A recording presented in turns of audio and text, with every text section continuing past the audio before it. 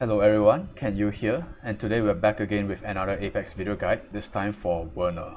Werner is an assassin with very high damage ceiling, decent range, and a gimmicky talent that can force your opponent to play mind games.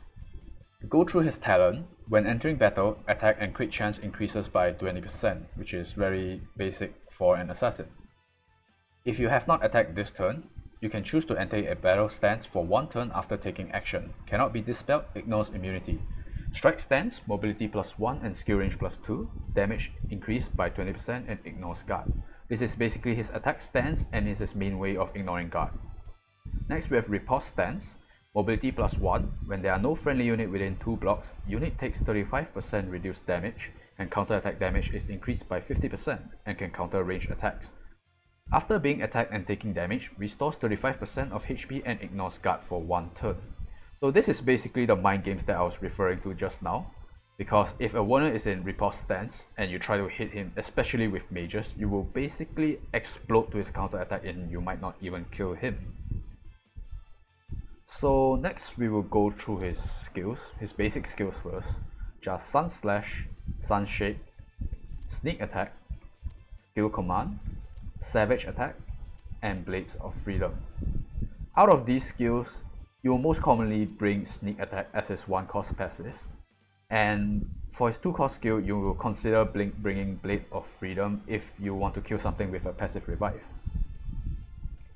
Looking at his 3C Rending Blow, he has a passive that increases his crit chance by another 20%, and his soldiers will join in the hero's range attacks. So this means you can just bring melee troops and they will always attack together with your hero.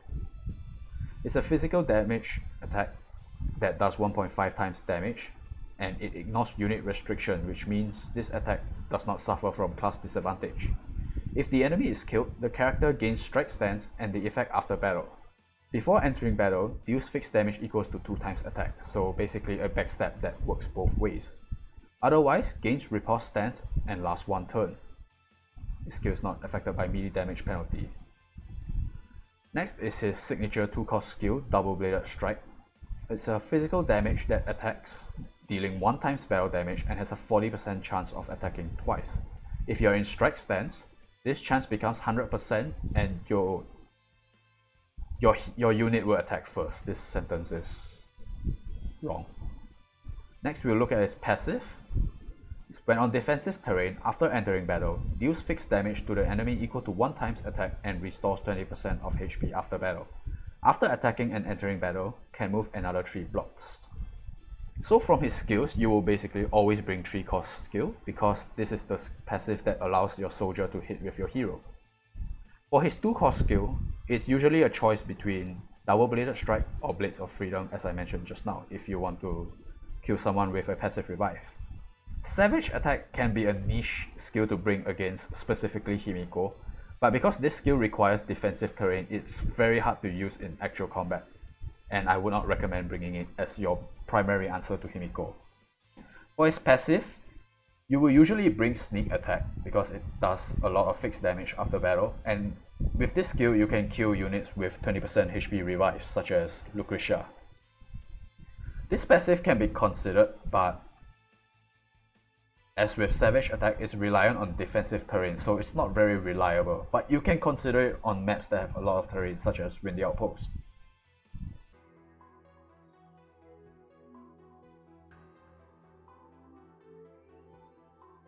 Next, we'll take a look at Werner's available classes. He has 2 classes, an Assassin class and an Infantry class.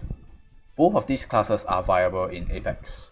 The main advantage of the Infantry class is having access to Apex boots, Ice Shark armor, which I'll explain why later, and having higher base attack and HP. The main strength of the Assassin class is being able to play off his riposte stance, because Assassins have fast counter attack animation, and he has access to EMB and Last Rites, meaning that there are very few units in the game that can actually hit him, kill him, and get out alive after that. As for his class mastery stones, we'll choose to run a standard assassin set, which is attack, HP, and skill. And in his arena stone, we'll run double crit along with that. You could opt to run defense or even magic defense in any of those slots, but I like my assassins to max out their skill and crit chance.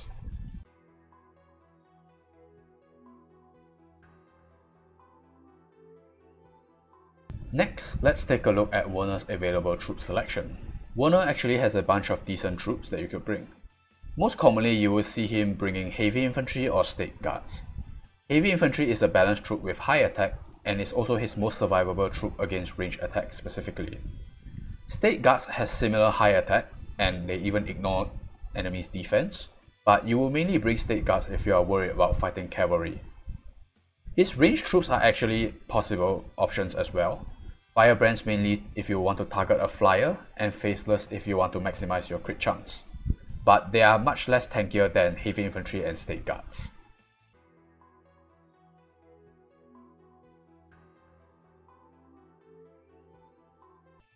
Next, let's take a look at Werner's available equipment. For Infantry Werner, you will most likely run Crystal Stinger, Ice Shard Armor, Fury of Tear, and Apex Boots. Crystal Stinger is run because it offers the most damage, upping your crit damage by 10% and allowing you to ignore 20% of the enemy's defense. If you're running Crystal Stinger, you should max out your skill in your class mastery because it's required to ignore defense. Ice Shard Armor alongside with Sneak Attack passive allows you to kill both lives of Lucretia because Sneak Attack will kill her first revive 20% and Ice Shard Armor will kill her Glory of the World revive, which is 1%. Fury of Tear is the DPS helmet of choice as it offers more skill damage, and Red Stocking or Apex Boot offers him mobility.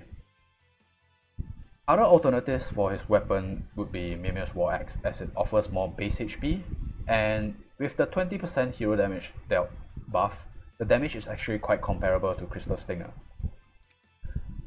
His bulk option for his armor would be Forbidden Defender's Armor, as it has 30% chance to reduce unit damage taken in this battle by 20%. His helmet and Apex Boots are quite non-negotiable, but if you don't have Fury of Tear, you could just run Aeneas Helm, as it offers 10% HP. For his accessory, other alternatives would be General Attack Accessories or Twilight Star.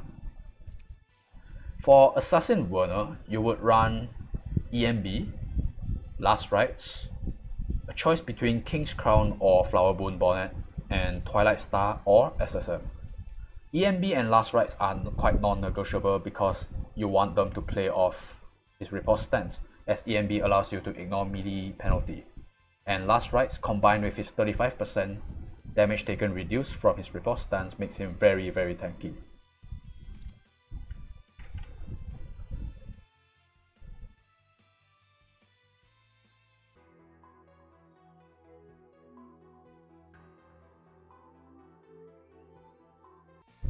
Now I'll have a mock replay in order to demonstrate how Werner functions and give my opinions on what Werner class to run. First, we'll have Werner enter riposte stance, we'll teleport him up. And here is the main way to check whether Werner is in attack or counter stance. Take note that you don't always need to check, you only need to check if you're worried that his range after including his bonus skill range is able to reach a key target. So you would check by using an AoE.